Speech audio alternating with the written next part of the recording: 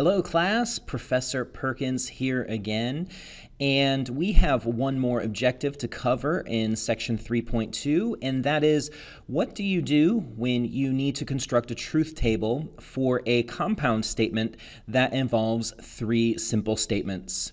So you can see on the screen that we are going to construct a truth table for the statement that is P and Q. So remember, the caret means the conjunction and then outside of the parentheses we've got or another statement, the negation of R. So you can see that we have three simple statements. We've got one, we've got two, and we've got three. So keep that in mind as you are constructing the truth table now. Instead of needing 2 columns, we are going to need 3 columns for simple statements. So I am going to draw a line. I prefer the alternative method as the book labels it, where I do a separate column for each statement that I am doing my truth table for. So I feel like that helps me keep things straight better. So here's my P and my Q and my R, and I'm just going to draw a nice little table. We got columns. I'm still getting used to drawing on this screen, so I'm sorry that my lines are not totally straight. Now, the first thing I got to let you know is instead of having 4 rows or 4 combinations of trues and falses like we do when we just have 2 statements, now that we have 3, we are going to need 8 rows because there are 8 separate combinations. So the easiest way that I can give you to remember how to construct this truth table is the following. I would recommend that for the P column, you do this. You put 4 trues, and then you're going to put 4 falses.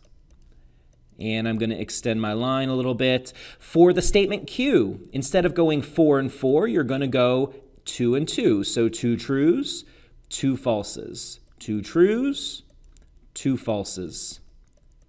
And last but not least, for the statement R, we are going to go every other. So notice the pattern that we have here. We did 4 and then 4. We did 2 and then 2, and then we did every other, and that gives us 8 different combinations. Now, I am going to tackle this problem just as if it was an order of operations problem in arithmetic, and what I am going to do first is I am going to do my parentheses. So I am going to do P and Q as my first thing. So here we go. I'm going to do a separate column. Again, just to repeat, I prefer using the what the book calls the alternative method. And so P and Q is the conjunction. Remember that the conjunction is true when both statements are true. So I'm looking at column for P, and I'm looking at the column for Q. Okay, so here we go. So true and true is going to give me a true.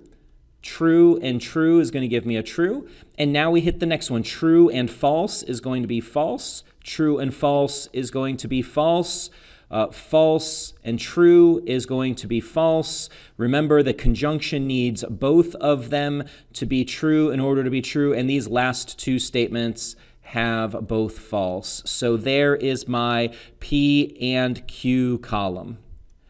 So next, what I need is I need to take care of statement negate R, and so I'm going to do that. And so I'm going to do a column for squiggly R, the negation of R. And the negation is my favorite one to do a column for because you're just switching the truth value. So my column R, notice, column R goes true, false, true, false, true, false, true, false. So negation R is going to go false, true, false, true, false, true, and one more pair, false, true. And so the very last thing that I am going to do now is I'm going to take these 2 columns that I have formed. I've got my P and Q, that's from my parentheses.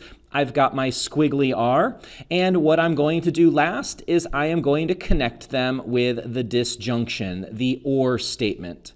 And so I'm going to do that right now. And Just making sure my pen is the right thickness. And so here we go. I'm going to do a last column. Oops, I would rather do it in black ink. So a last column for P and Q, and then or squiggly R. And so here we go. Remember, the disjunction, the or statement, is true when either one of the statements is true. So going down, I've got true or false. That's going to be true. I've got true or true. That's going to be true. I've got false or false. That's going to be false. False or true. True. False or false. False.